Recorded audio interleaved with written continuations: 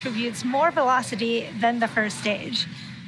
Now, right now, the spacecraft are enclosed inside the large nose cone at the top of the rocket. This is called the fairing. The fairing's job is to protect the payload inside until the vehicle is outside the Earth's atmosphere, at which point the fairing halves will separate to expose the satellites to space. Now, today we're flying a new fairing, which you might be able to tell as it's much cleaner for a strong back retract than the sooty first stage, which has flown many times before.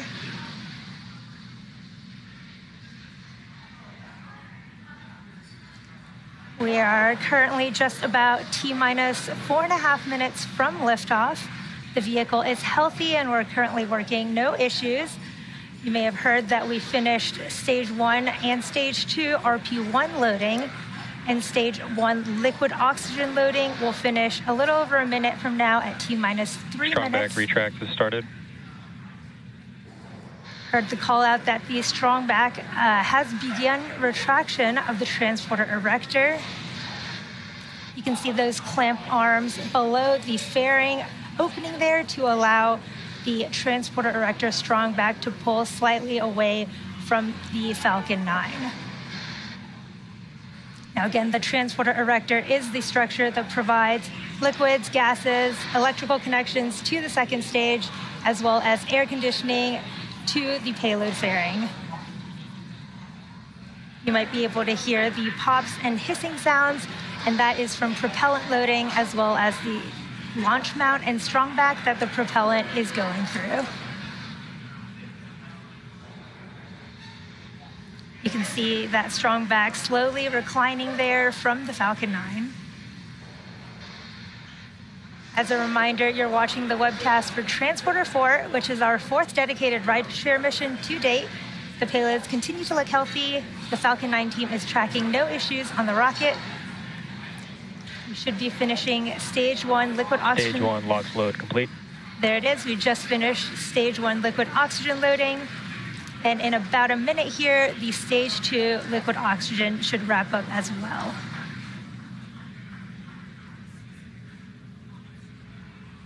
We do load liquid oxygen in as late as possible so we can keep it as cold as possible so we can load more of it into the booster.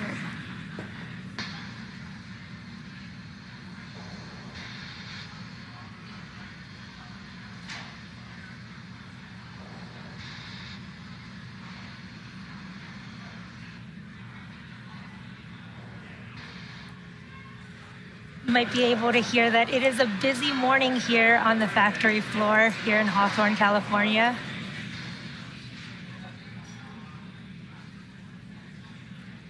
We're about 10 seconds from the end of stage 2 liquid oxygen loading.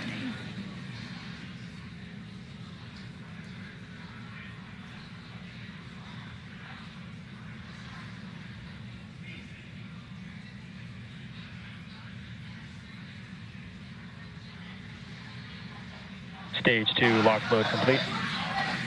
There's the call out for finishing up liquid oxygen loading. Those white clouds that you see coming from the booster are venting from the transporter erector liquid oxygen line. They're on your right. That's totally normal and expected. In about 30 seconds here at T-minus 1 minute. Gas closeouts have started. At T-minus 1 minute, Falcon 9 will be in startup. The first and second stages will begin pressurizing for launch, and the internal flight computers will have taken control of the countdown.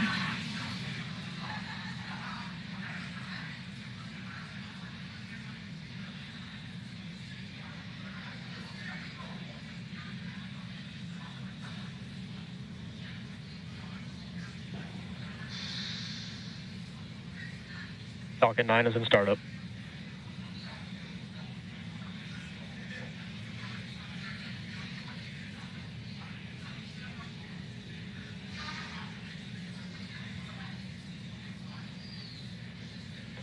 Falcon 9, Transporter 4, LD is go for launch. LD has given that final go for launch. All systems are go. Let's watch Falcon 9 lift off. T-minus 30 seconds.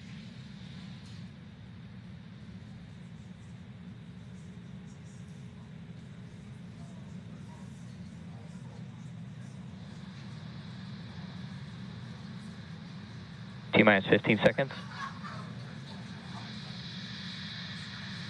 10, 9, 8, 7, 6, 5, 4, 3, 2, 1. Mission and liftoff of Transporter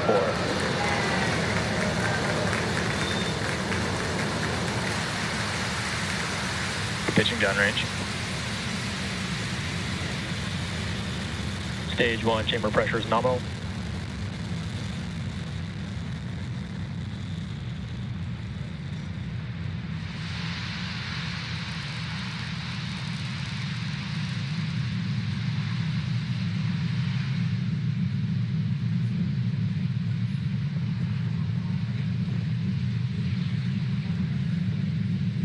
We're at T plus 40 seconds. Awesome views from Falcon 9 punching through the clouds. Falcon 9 has cleared the tower, and we're currently Telemetry nominal. throttling down in preparation for max Q at T plus 1 minute and 12 seconds. This is where the stage will experience the maximum aerodynamic pressure.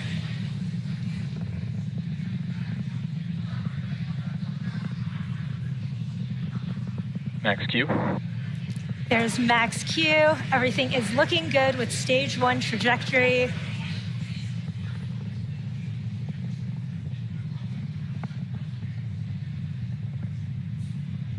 Beautiful view of the clouds in the background there. In just about a minute, we will have 3 events coming up in pretty quick succession. There's MECO, which is main engine cutoff, stage separation, which is when the first and second stages separate, and SES1, where that single MVAC engine on the second stage will ignite, carrying... Start of MVAC engine chill. You heard the call out for the start of that MVAC engine chill prior, getting ready for that second engine startup.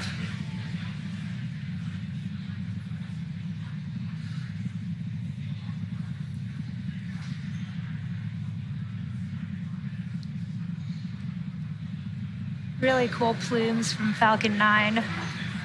We're under 30 seconds to main engine cutoff.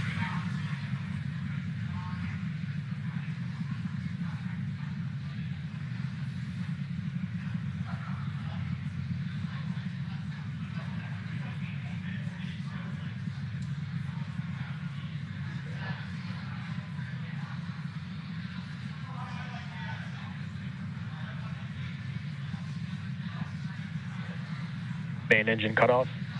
Stage separation confirmed.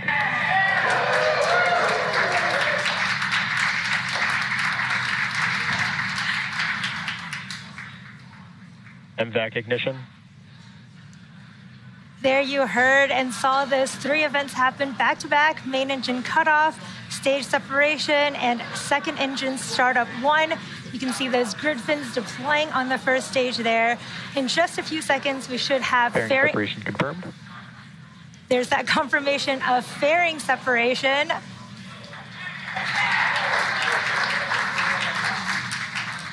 You can see the 2 fairing halves have separated from the vehicle, exposing the 40 spacecraft to the vacuum of space.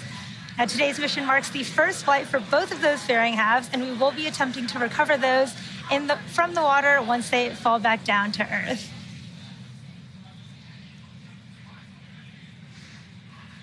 Now, we're currently in our first of 3 MVAC burns. Now, this first burn should last until about T plus 10 minutes. And the next milestones will be the first stage booster's entry burn. So Falcon 9 executes an entry burn to slow itself down before hitting the denser parts of the Earth's atmosphere. Without this entry burn, relying on just the atmosphere to slow down Falcon 9 would put unnecessary strain on the rocket's structure. Vehicle is following a nominal trajectory. The Transporter 4 mission, again, is SpaceX's 4th dedicated small-sat rideshare program mission and the 12th mission of 2022. SpaceX is targeting at least 3 dedicated rideshare flights to sun-synchronous orbit per year. And we also offer opportunities to ride to orbit on our Starlink missions, which launch every couple weeks or so. Small sats can ride to space on SpaceX's Falcon 9, Falcon Heavy, as well as Starship in the not-too-distant future. You can see on those live views from the first stage on your left, That Falcon 9 is equipped with 4 hypersonic grid fins positioned near the top of the first stage, and Stage 1 is using these grid fins for steering as it makes its way back down to Earth. Second stage is looking good on the right there in the middle of its first burn, the first of 3 burns.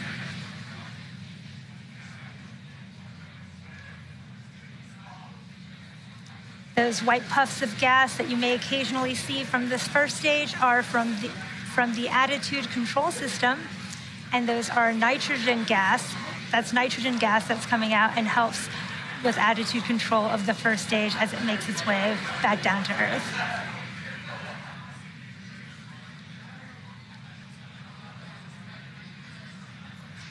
Stage 2 FTS is saved. We're about 3 minutes from the start of our Stage 1 entry burn.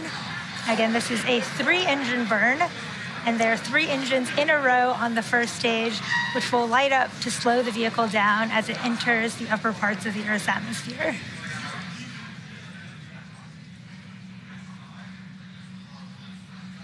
Vehicle continues to follow a nominal trajectory.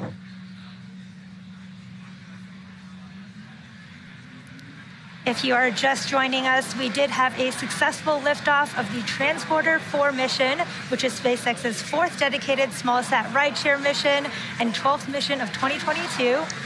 On your screen are live views from the first and second stage, with the first stage making its way back down towards the Atlantic Ocean to land on our drone ship, Just Read the Instructions, and the second stage on your right in the first of 3 planned MVAC burns.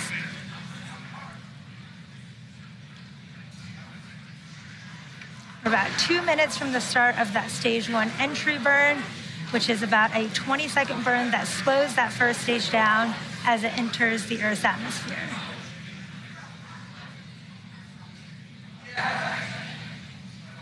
Acquisition signal, Bermuda.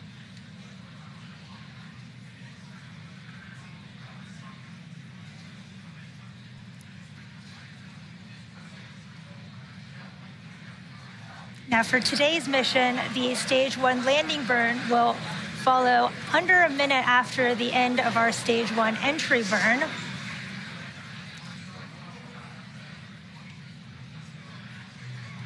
And that'll land the first stage on our drone ship, Just Read the Instructions. And to put the deceleration of the landing burn into perspective, around 60 minutes or 60 seconds away from landing, the first stage is moving about 2,000 miles per hour.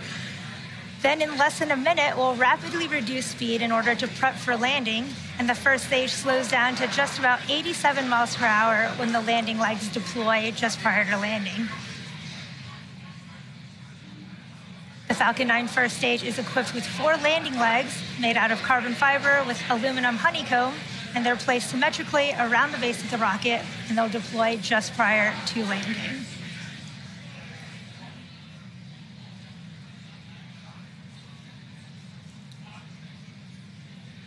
We're under 30 seconds to the start of that Stage 1 entry burn.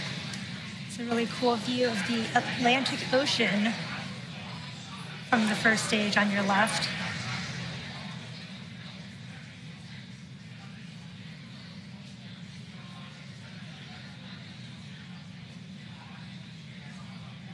Stage 1 entry burn startup. Here's the start of the Stage 1 entry burn.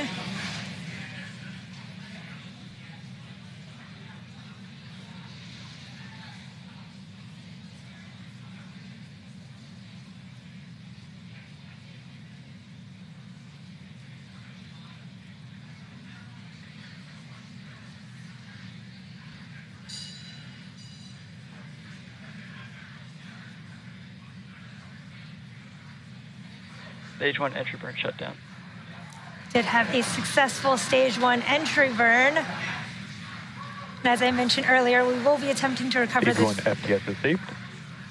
this booster for the 7th time today on our drone ship, Just Read the Instructions. Stage 1 transonic. The first stage has just 1 more burn left. Terminal And guidance. that's the landing burn. We'll be starting here in just a few seconds.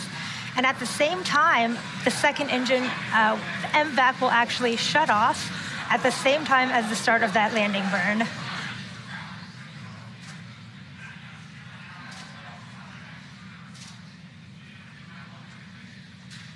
Stage 1 landing burn.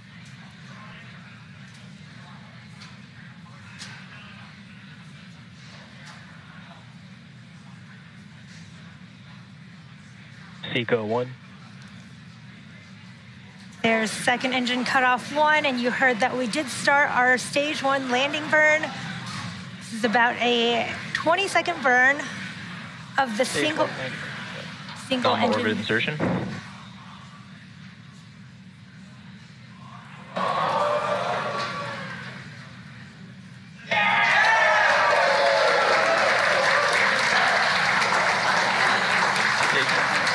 As you can see, we did have a successful landing of our first stage, as well as a confirmation of a nominal second stage orbit in the middle there. Now coming up in about 5 minutes, we are expecting the start of the deployment sequence. There will be 20 deployments of 40 spacecraft, which will occur over a 73-minute period of time. Now this includes CubeSats, microsats, picosats, non-deploying hosted payloads, and an orbital transfer vehicle carrying spacecraft to be deployed at a later time. Now, as I mentioned at the start of the webcast, due to the lack of the ground station coverage, at times we expect only a handful of our deployments will be visible today. However, we do expect to have telemetry and hear audio confirmation over the nets when in range of ground stations. Now again, to see the full list of deployments for all 40 satellites on today's mission, head over to SpaceX.com. With that said, the first 3 payload deployments are going to happen during a blackout period where we will lose live camera views and telemetry. There is a possible blackout period when we plan to relight the MVAC engine on the second stage for its second burn at about T plus 28 minutes into flight. Because all critical data is stored and forwarded, we will confirm deployment of the first 3 payloads once we regain ground station coverage in the Maldives around the T plus 57-minute mark. For now, we're going to take a short break during this blackout period, and we'll leave you with the animation of where we are during this time. If we are able to regain coverage for the relight of our second stage engine, we will come back with live views and confirm on screen. But if not, we'll see you back here in about 40 minutes.